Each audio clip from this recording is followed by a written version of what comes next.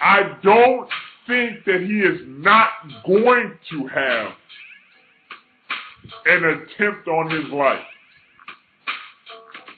I don't think that's going to happen.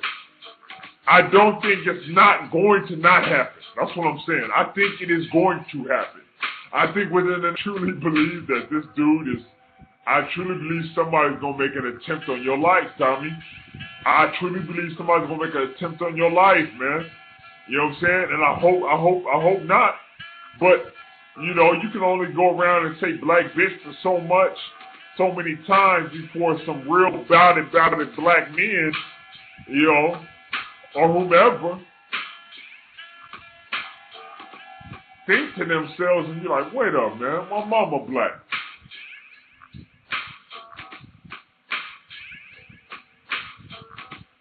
Wait up, man, my sister's black. Wait up, homie. Wait up, homie. Hey, dog. My daughter's black. My wife is black. My girlfriend is black.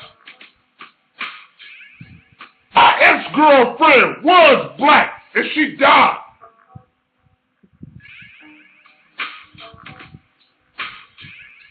And you want to go around and keep calling black women bitches. Call me a bitch. You know, I'm serious. Y'all think I'm joking. There's some people out there like that. And they would not give two kind of fucks about who Tommy is, who pays Tommy, who likes Tommy, who subscribes to Tommy, who loves saying the name Tommy.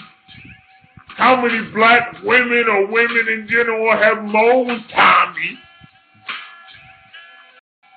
And clip that motherfucking head right off that mouth is attached to. It's many dead YouTubers. It's been many dead YouTubers, man. I'm not playing with y'all. It's been many dead and murdered YouTubers. Go search. Many black ones too. Like that little girl, Asia, who got killed by that guy because he was obsessed with her.